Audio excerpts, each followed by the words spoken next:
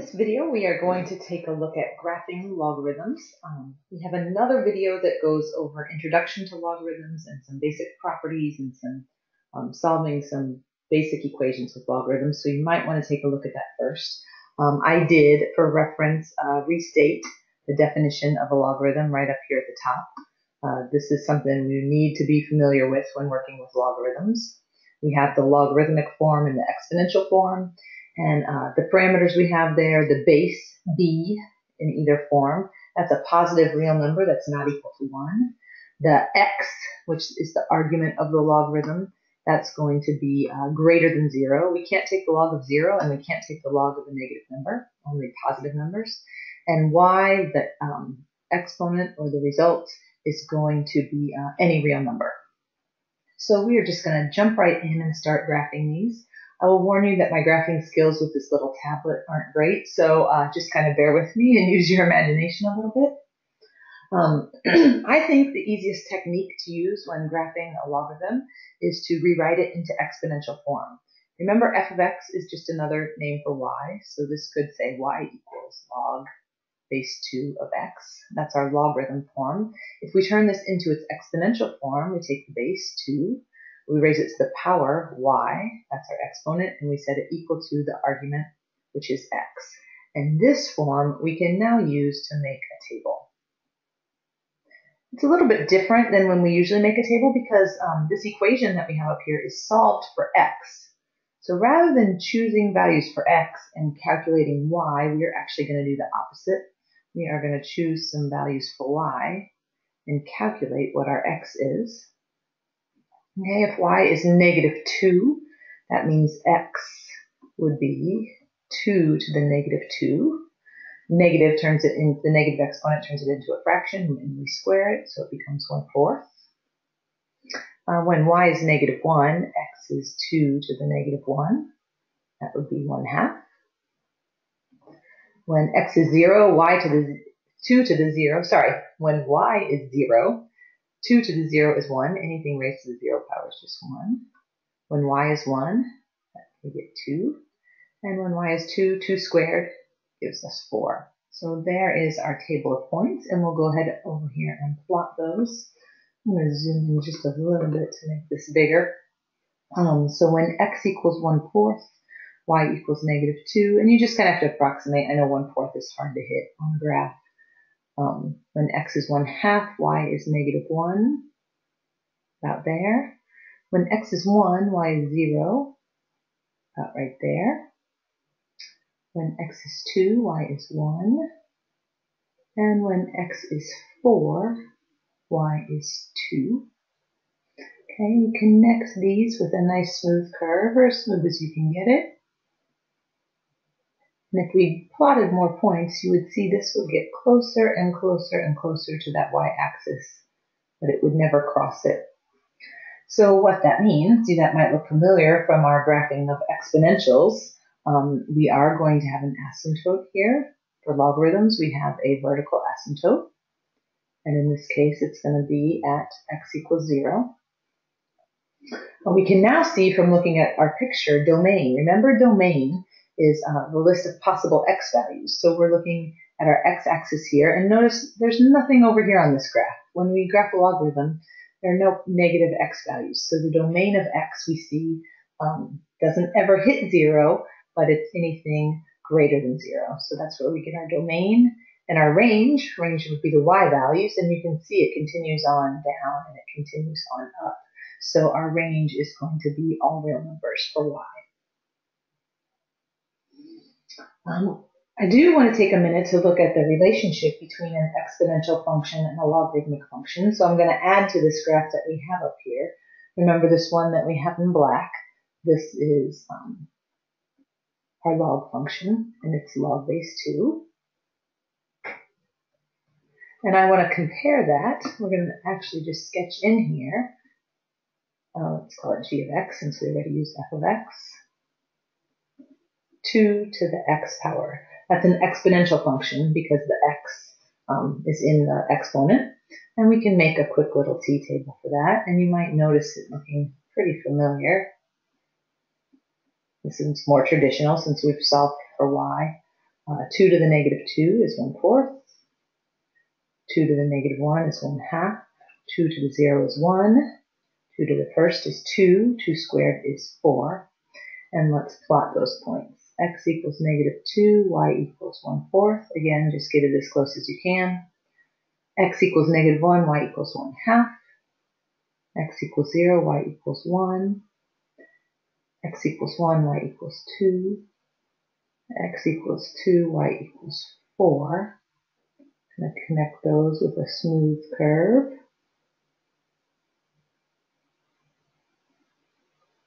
And if you remember, for our exponential functions, we have a horizontal asymptote. And what we see here is that these two functions are actually inverses of each other. Okay? We can see that in a couple different ways. Inverses are always symmetrical with respect to the line x equals y. That's what I'm dashing in here. Notice they are just reflections of each other over that line. And the other thing we can notice when we look at our two t-tables, they're actually the same with the columns flipped. The x values become the y values and vice versa. Okay, so that's how we can see that these two are inverses of each other.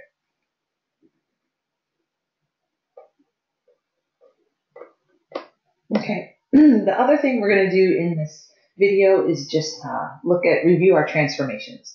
We're going to graph a whole bunch of different logarithms and look at all the different transformations and what happens to our graph. So it might be helpful to review the transformations.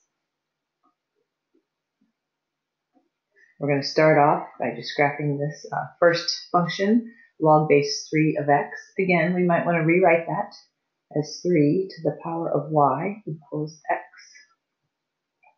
I'm going to use the same y values as before. 3 to the negative 2 is 1/9. 3 to the negative 1 is 1/3. 3 to the 0 is 1, because anything to the 0 power is 1. 3 to the first is 3, and 3 squared is 9. So this is going to look really similar to the graph we just did, log base 2.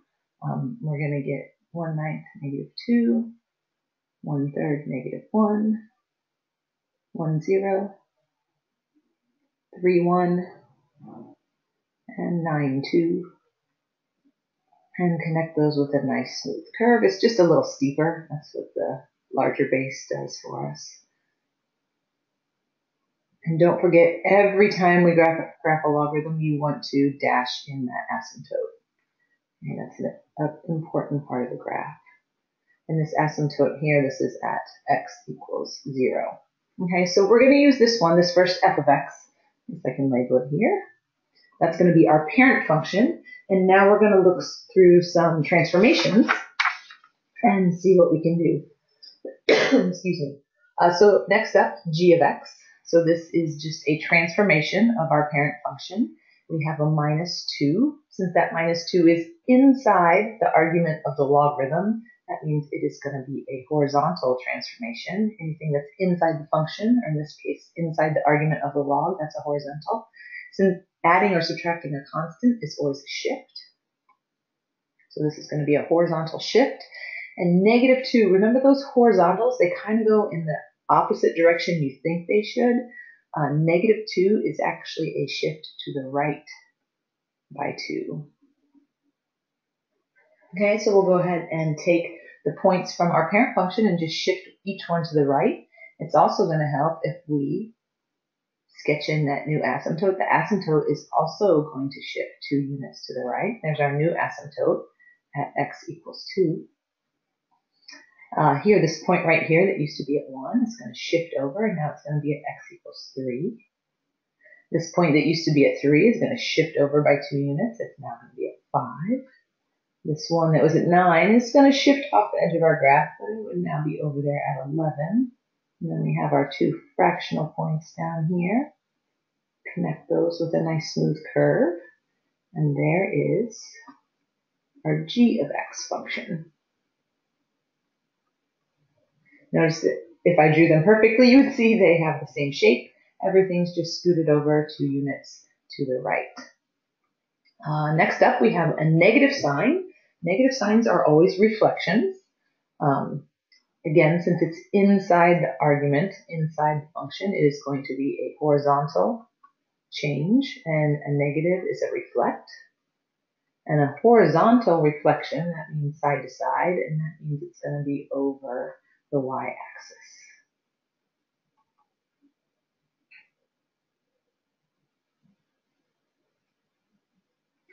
So we can draw that in. Again, the black line, that's our parent function. When we reflect over the y-axis, that asymptote is not going to change, so we are still going to have an asymptote at x equals 0. This point, our intercept that used to be at 1 is now going to be at negative 1. Our next point that used to be at positive 3 is now going to be at negative 3. And that point that was at positive 9 is now going to be at negative 9.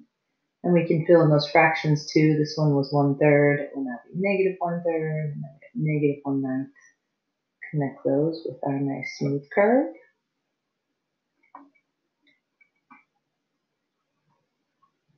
Again, a little messy, but you get the idea. And there is our function h of x. Because my drawing is not that great, I did want to just go ahead and show you what that looks like. Here's these functions entered in Desmos. In black, there's our original function, log base 3. And then our next one, we did a horizontal shift 2 units to the right, and that's the blue one. That's what that's going to look like. They have same shape, same curve, just everything scoots over. And then our final one was a reflection, and it's going to have that same asymptote, and it just looks the exact same as that black one that we first drew, just flips over the y-axis. Okay, let's look at another set. Okay, I already drew in here the log base 3. This is the same t-table we just did in the last one. I just sketched it in advance so we'll be ready to go. So we're going to start right here with this function I of x. Okay, let's look at the transformation that we have here. We have a plus 5, and this time it's not in the argument of the logarithm. It's outside of the function. Anything that's outside of the function is a vertical. When we add or subtract a constant, that is a shift. And verticals are nice. They go just the way they think you should. Plus 5 means it goes up 5 units. Notice that won't change our asymptote. Okay, this is a vertical line, so when we move it up by 5, it's still just a vertical line. But each one of these points, 1, 2, 3, 4, 5, moves up 5 units. So there was our intercept. This one was at 1, so it's now going to be at 6. This one was at 2, so it's now going to be at 7. This one was at negative 1, so it is now going to be at 4. That's 4, 1/3 and 4, and then 1/9 and 3. Okay, so there's what our logarithmic function looks like. If we just shift it up 5 units. And then this next one, another negative sign. This time the negative is not inside the argument, it's outside of our function, so that means it's going to be a vertical change. A negative sign is always a reflection. Okay, a vertical reflection, that means it's going to reflect over the x-axis. Okay, so the black one is our parent function again. When we're right here on the x-axis, that point's not going to change. That intercept is going to stay just the same. This next point used to be 1 unit above the x-axis. Now it's going to be 1 unit below. Our next point used to be 2 units above. Now it's going to be 2 units below. This point that we had at x equals 1/3 was 1 unit below. Now it's going to be 1 unit above. And you can connect those points with a smooth curve. I missed one, but you get the idea. And that's what j of x is going to look like, our reflected function. Again, I'll show you a prettier picture. Here we go. Here's our next one. There's our parent function again with our vertical asymptote. When we move it up by 5, the asymptote doesn't change. The vertical line stays the same when we shift it up by 5. And when we reflect it over the x-axis, again, that vertical asymptote still didn't change. We get the reflection. That's the green one. Okay, and then just one more set. This is the last batch. Again, I went ahead and drew in that parent function. I just like to see it on the graph when I'm doing these transformations. And for our first one here, plus 3, That plus 3 is inside the argument of the function. Anything inside is a horizontal change. Plus 3 is going to be a shift, and that's going to be to the left by 3. So this time, a horizontal shift, that is going to change our asymptote. So it's going to move 3 units to the left. So where our asymptote used to be at 0, it's now going to be at x equals negative 3. And then we take every point and move it 3 units to the left.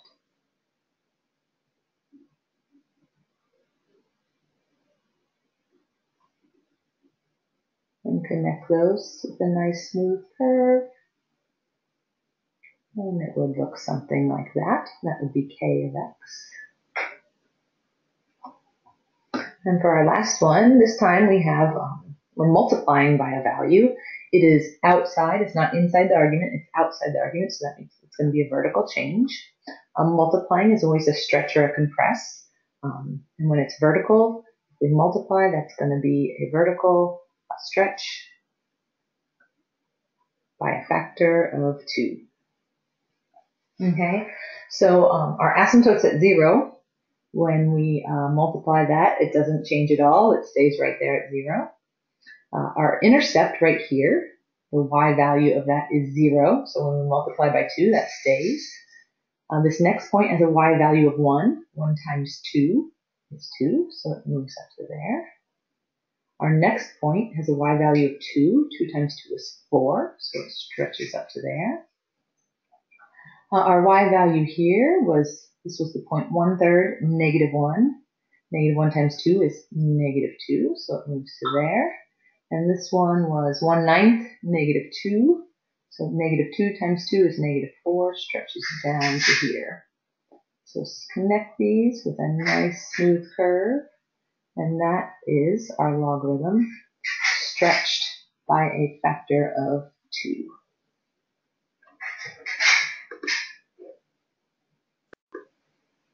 And then I'll just show you the pretty picture of those. Also, here is our parent function. If we move that to the left by 3, again, that shifts the asymptote and the curve over by 3 units. Or if we multiply it by 2, it is a vertical stretch. And the green graph shows us what that looks like. And so that's it for graphing with logarithms.